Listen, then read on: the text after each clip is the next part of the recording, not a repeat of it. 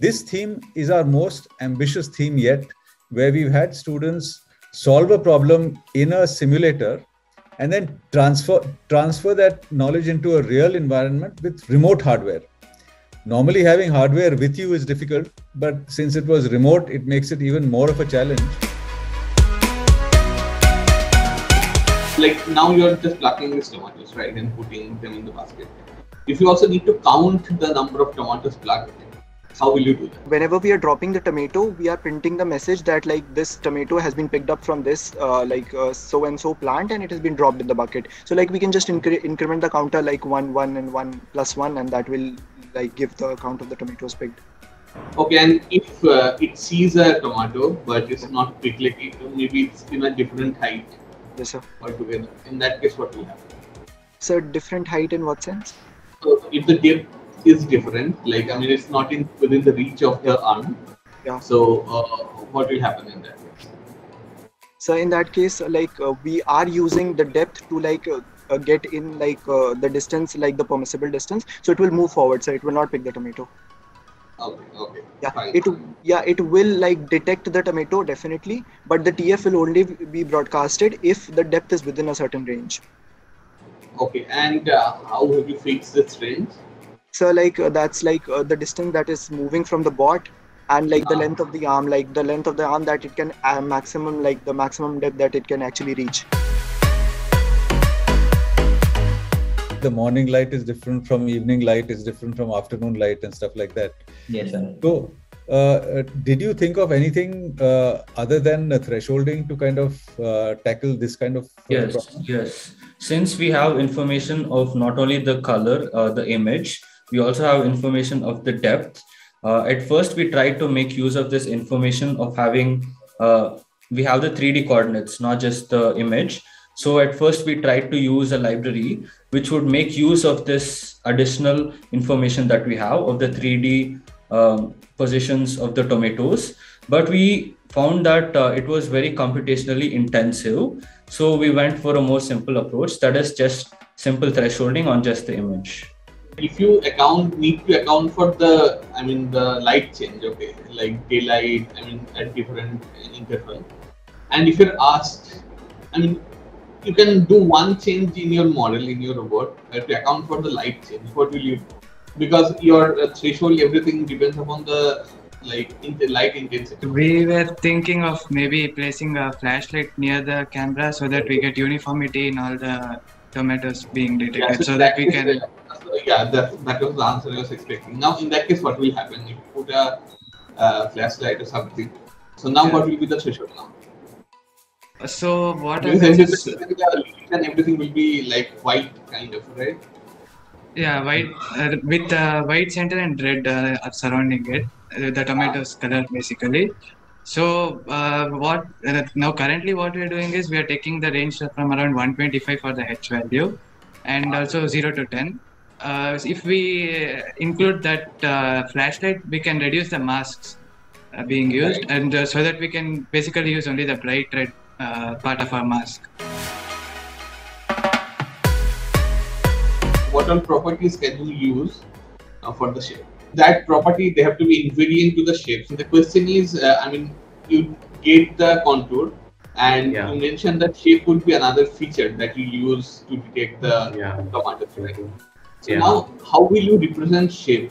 Maybe we can detect like sharp corners. If any sharp corners are present, then we won't be considering that, because usually circles have like round. So maybe in the contour detection of sharp corners. Yeah, fine. And how can you get this sharpness? Check for any sudden changes. There is a similar application, and we have done quite similar to that. Putting a robotic arm on a mobile vehicle, going into a special sterile area, picking up all the, it's a medical use, for medical sampling, picking up all the samples, taking inside the sterile area, dropping it into a particular place in the several trays.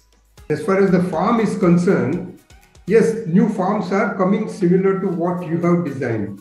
I'll just show you a picture of one farm which I visited very recently. Now this is exactly same as what you are doing. Okay. These are the ye kharbuje hai sab. Exactly same environment what you have shown. This is another picture.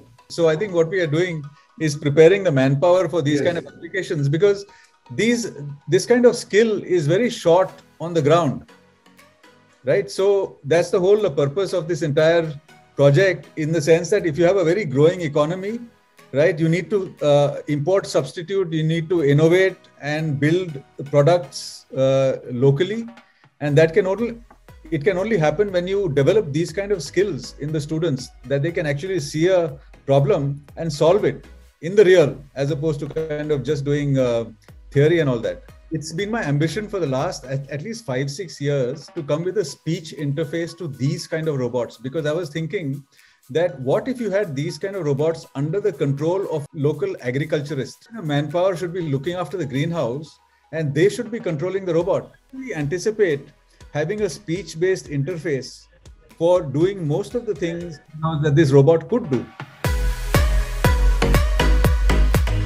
The biggest problem that you face in a greenhouse where you are cultivating any kind of vegetable is actually not picking it, but knowing it 3 days in advance, that when will it become ripe, so that you can plan the picking and the transportation. That you can't do it by just seeing it. You need to be a little more better observer of the past, so to say. Second is moisture and heat. Those are such a big problem in any greenhouse that it is not being handled by computing per se, but it can be, because it is the data is available. Moisture and heat immediately can ruin your crop and make it from 100 to 0. Whenever you're given real life problems, try to connect it to whatever you know. Don't try to look for ad hoc solutions all the time or solutions from the net. It's good to do these things on your own and evolve your own solutions. Otherwise, you don't learn. You learn somebody else's solutions. Try to connect to reality. Whatever you're trying to do, it has to connect to what's out there in the world. And that's a very hard connect. That connecting that is not easy. And unless you make the effort and not expect the faculty to make that effort for you, if you make that effort, it's a lot more enjoyable. Not only this project, but even the courses that you take. The rate of learning has increased.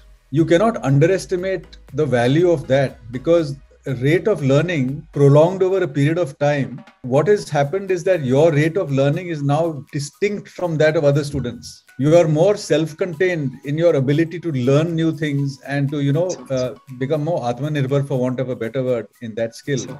And this will set you apart in the sense that as time goes on, the distance between you and the others will keep on increasing at a faster speed.